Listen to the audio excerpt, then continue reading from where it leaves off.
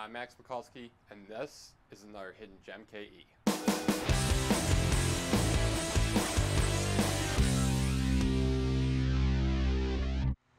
This little Milwaukee County-owned farmland has quite the rich history behind it.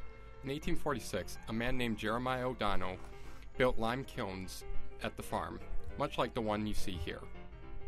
A mere 5 years later, Werner Trimborn and his partner in business, geMKE, purchased the land and the lime production business from O'Donnell.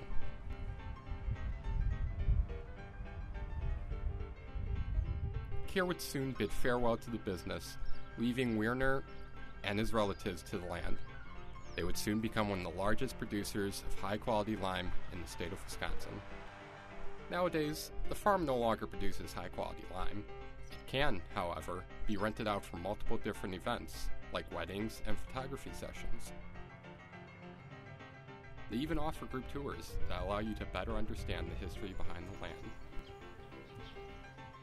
My time there was peaceful and quiet, the perfect place to hold picnics or relaxing get-togethers with your friends or family.